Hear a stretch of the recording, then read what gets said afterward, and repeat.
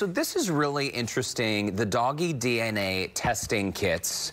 We have done the human ones, right? I haven't. Oh, you haven't? Yeah. I did it with Ancestry. But this is a thing that is actually accurate for pets? It is. It's not a perfect science, which is the same as for you and I, but it all stems from a database. So these companies have a data of genetic DNA, which basically is the map of what goes on and makes him, or you and I, us. And then from there, we can kind of match and compare patterns to see where all that patterning came from, which is how we track things backwards. And is it the same thing, a swab test, basically? Is it the same that we would do? It is. His was a swab, which is definitely pain-free, but he didn't enjoy it too much. He didn't? No, he had his own opinion, but it's a non-painful way to really gain that sample. You can also do blood testing as well. Interesting. Okay, so while a dog may not enjoy it, how long does the process actually last? His was 2 swabs, and literally it was a couple minutes. It was more of him being able to sustain just the tickling. Sure. It goes on in the mouth, which innately their habit is to get rid of that because it feels different and funny. Yeah. So it's more of just kind of a family moment where everyone gets to put their hands on their pet and gather that sample. But it's fairly quick and easy. And then the testing is only 2 weeks to 3 weeks, which is really fast as well. So a quick turnaround. And I understand why we would want to do this. I have friends who had been adopted, and so they didn't know their birth parents, and so to get a better idea. But when we adopt pets or we find a pet, we don't know exactly what we're getting. So the same sort of answer is the reason why we want to know these questions, plus health benefits, right? For sure. I mean, it's a bit of a mystery, just like when he came from the shelter or if you rescue. But even if you get a puppy and you think, like, I have like what we think is maybe a lab cross, she's not. We did the same genetic test for her too.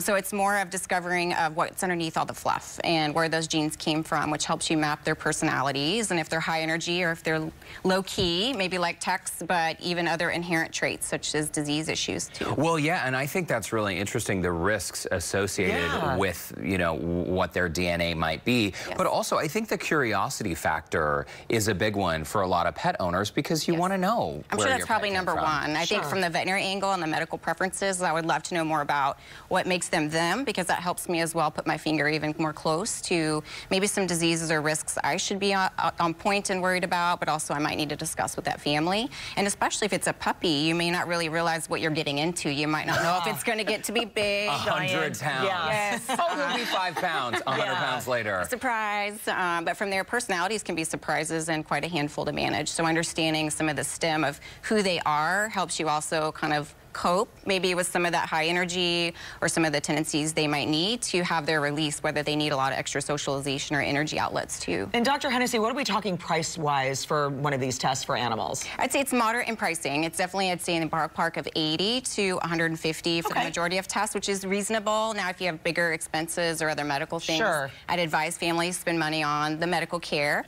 but the additional information for about $100 on average is really going to supply kind of almost like a crystal ball or a glance into their future, which potentially could strengthen your foundation and your bond with your animal, knowing who they are and why they are, but also on my side, understanding maybe where things might change as they continue to age. Okay. Very interesting. Well, I think we're going to fit in a quick commercial break now, but coming up next, we will make the big reveal of Tex's DNA results. He's excited, folks. He's just sleepy. We'll be right back.